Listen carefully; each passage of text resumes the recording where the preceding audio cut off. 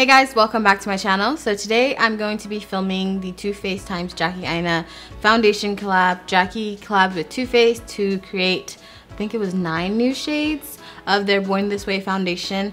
Originally they didn't really go deep enough for me to even entertain the thought of trying this foundation out, which is funny because Too Faced and Tarte and It and all of them were kind of on my radar as like companies that I was just like. But when I found out Jackie was going to be collaborating with Too Faced to extend their foundation line, I was really excited about that. I remember her asking me what I was missing in the foundation world when I think then they first announced this collaboration. I feel like this is such a huge and iconic collaboration, so shout out to Jackie. Congratulations, girl. I know you guys have been waiting for me to try it.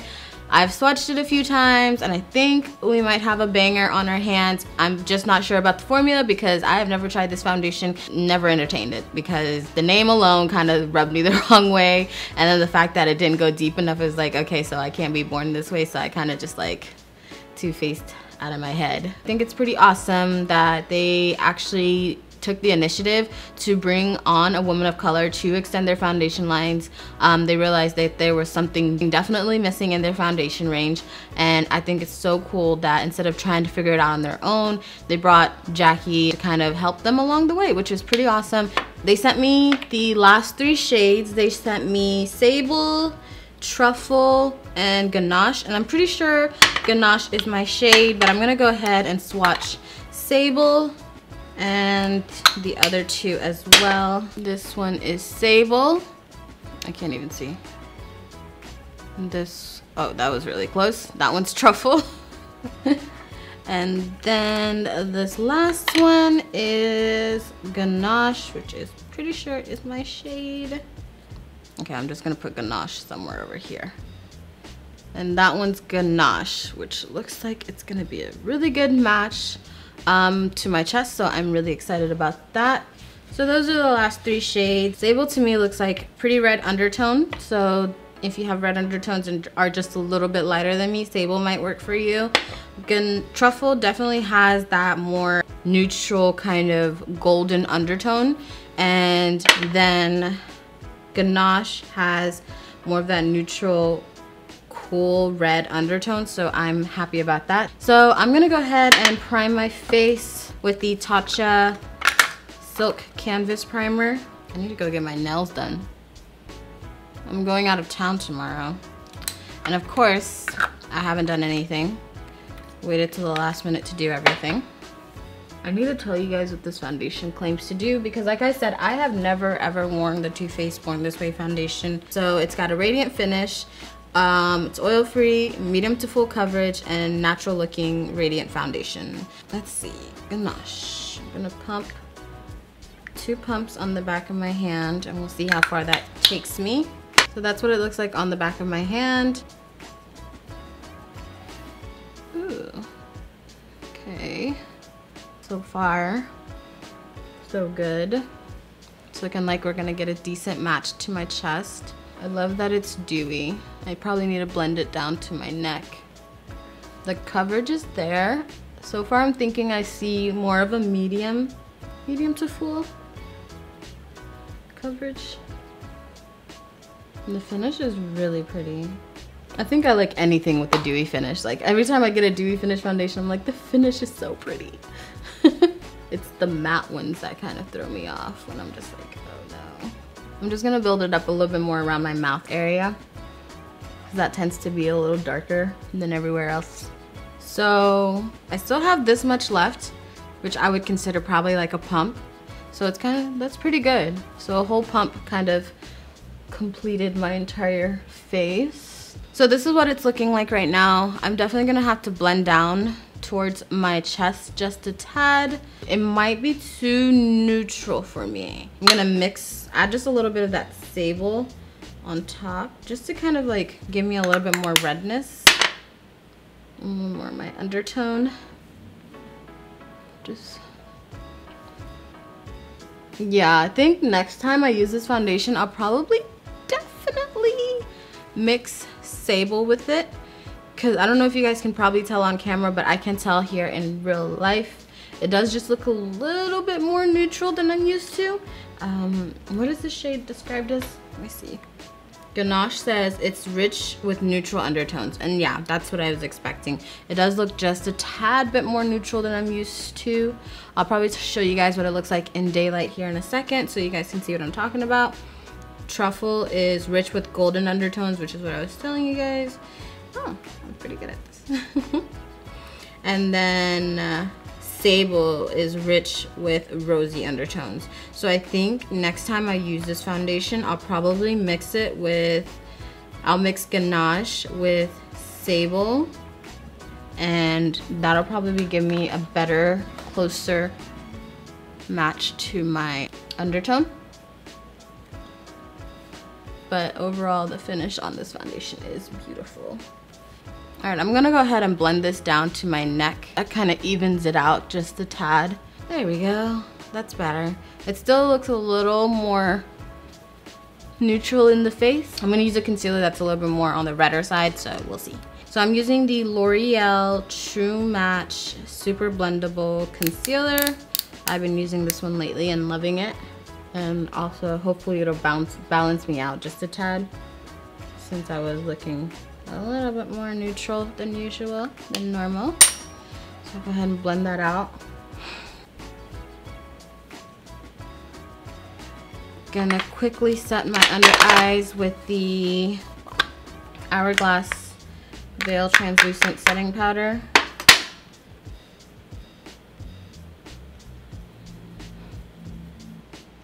Just applying some blush. This is the Bare Minerals Gen Nude Blush.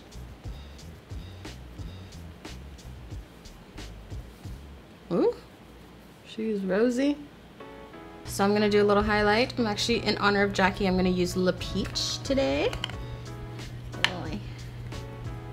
And this highlighter is super pigmented, so you definitely wanna go light and build your way up.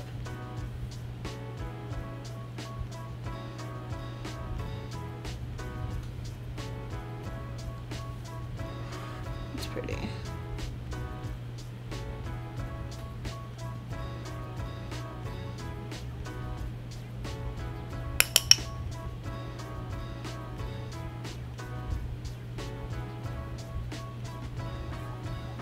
So this is what my face is looking like right now. I just finished it really quickly off camera. I'm gonna go ahead and spray it down.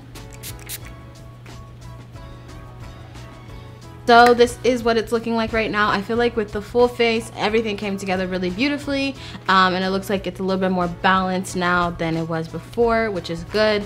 Yeah, so far I like the way it looks. I think the setting spray really helped a lot to kind of balance everything out. The little blush kind of brought back some of my rosiness, and the highlighter, I used a rosy highlighter as well. So I think it looks pretty good so far. We're gonna see how this foundation wears. On my lips, I have the L'Oreal Infallible Pro Matte Liquid Lipstick in the shade 70% Yum 856. It's actually really pretty. I like it. All right, so I'm gonna go ahead and jump over to outside so you guys can see that, and then I'll come back at the end of the night. What's up, guys? So this is outside. It's hot as hell already. I need to take my ass inside, but this is what it's looking like right now. I do feel like with everything that I applied onto it, like the blush and the highlighter and the lipstick, kind of helped to make it more redder than it was looking earlier. I do think that this is a true neutral undertone, meaning that it does have hints of red and it does have more hints of golden undertones. It just is a little bit more golden on me because I have really red undertones. You guys can probably tell in my chest. It's a little redder here where my neck is. I blended, I'm really out here sweating. Yeah. So I blended it down to my neck, so you guys can tell, like right here in my chest, I'm a little redder than I am on my neck because I don't have anything on my neck to kind of balance out the foundation. If you guys can tell, if my camera's not fooling me. Yeah, you can definitely tell that it's a little bit more neutral on my neck.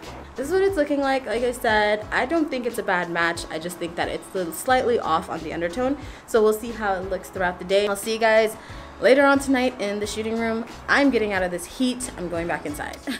Alrighty guys, so I'm back. The lashes unfortunately did not survive. It's like 1 something, so yeah, the lashes did not survive.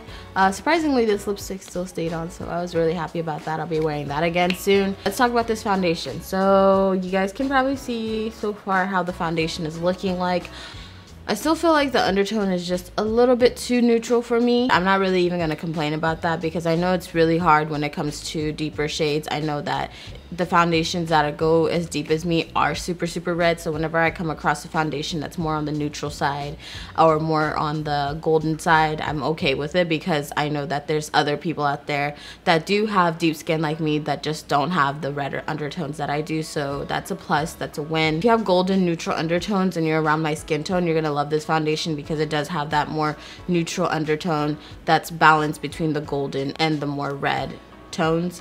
For me, I'm just on the red side, so I prefer more of a red foundation, but some foundations do take it too far and go super red like Oompa Loompa orange red, and that's not cute. The formula on this foundation did not hold up in the Texas heat. I've had to retouch it a few times because it was just like it was just dripping off on me, and this has nothing to do with the shade or anything. I think it's just the formula of the foundation. It was super hot in Texas. You can't go anywhere without like not sweating, especially right now. It's like 100 degrees every single day or more, and in and out of the car situation like I did today, it's just not cute. So you definitely want a foundation that's not gonna melt off your face. I'm pretty sure you guys could tell just that little check-in that I was doing earlier during the day. I was already sweating like around my nose and like around this forehead, my forehead area. It was already starting to like sweat down. I reapplied it right there so you don't see it as much. So all in all, I think this is a good foundation. I really think Jackie did a really good job with these shades as far as like thinking about the different undertones that are not represented right now on the market. So I really appreciate that, especially for our girls that are as deep as me that just have that neutral undertone. You definitely have a shade in this collection. So shout out to Jackie for coming through. My sister has really neutral undertones and has that golden undertone that comes out a little bit on her chest. So I think this is gonna be a great match for her. I can't wait for her to try it. I think she's really gonna love it. If you're in like a more cooler climate, you're gonna love this foundation. It's dewy. I feel like it gives you a really nice, beautiful finish. I think that's all I have for this video. Congratulations again, Jackie, for creating something so iconic. Congratulations to Too Faced for realizing that there was something missing in their foundation line and actually bringing a woman of color on to just do what needed to be done. Thank you guys so much for watching. Lots of love, and I'll see you guys next time.